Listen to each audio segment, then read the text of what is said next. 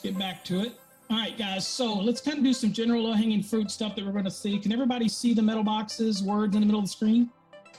Everybody see that where it says metal boxes? Can you see that? Yeah, I see metal boxes. Okay. All right, so let's talk about metal boxes first, kind of get that out of the way. So metal boxes, 4-inch square boxes, device boxes. You're going to use 314.16. So remember, metal boxes right here. Now, a couple things to remember. This is a minimum cubic inch as shown right here.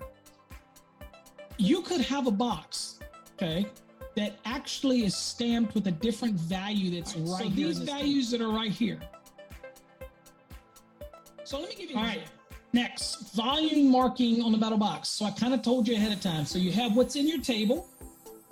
That is if they do not tell you in an exam, but they actually give you the box dimensions that you can correlate on a metal box with this table, then you use the volume box. It's different. So you're not going to use table 314.16a at all with a non-metallic box, obviously, to go without saying. The volume is going of that box is going to be marked in the back, embossed in it, in the back of those non-metallic boxes. Now let's talk about capacity. So we talked about metal box. That's what the cubic inch capacity is. We talked about the nail-up boxes, plastic boxes. They're going to have it marked in there. That is a cubic inch. We'll look at the math, but we need to know what that's a volume. So now we're looking at, well, what do I do to get additional volume if necessary? In other words, I'm putting a number of conductors in the box through cable or raceway, and now I'm starting to push that volume. And we haven't figured out how to do the volume count. In case it's on an exam where you get them an extension ring or that shows you a mud ring with the value on it. So as you can see here, additional capacity can only be calculated when the plaster ring, extension ring, sometimes referred to as mud ring. We tried to clarify that in the 2023 NEC to come out. Was it a plaster ring or is it a mud ring? I think you're going to see them start calling it mud ring, even though that's what they say the standard. We've kind of moved from metal. We've moved now into, whereas they have to stamp it, they have to durably and legibly mark it in there in non-metallic boxes. Now, some non-metallic boxes are marked with a maximum number of certain sizes of conductors.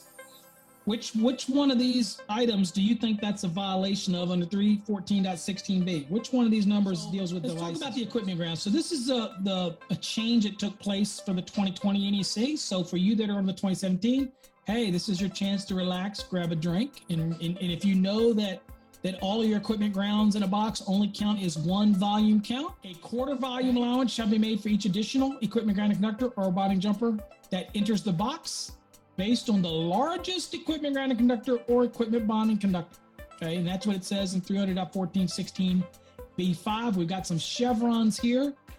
So since this is more than likely low-hanging fruit on an exam, if you're able to highlight, you should already see most of this already highlighted in your 2020. We talked about the conductors and what table we're going to use, and that is this table for the conductors. Each conductor has a volume amount. What we didn't talk about is in detail is these clamps. So the clamps could be, and I'll go back to the graphic. Look at the mystery of a loop.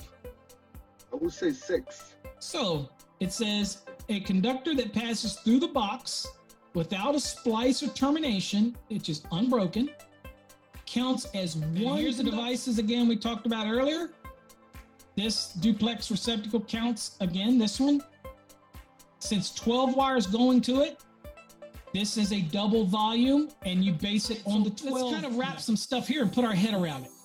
Wire connectors, pigtails, lock nuts, bushings, raceway connectors, grounding screws, and equipment bonding jumpers. That's from the box over to the device or whatnot. Okay, they are not a factor in box. So a lot of you see the fixtures that you have, the luminaires that have that dome. So you have a box and you put the dome over it. Yep. Okay?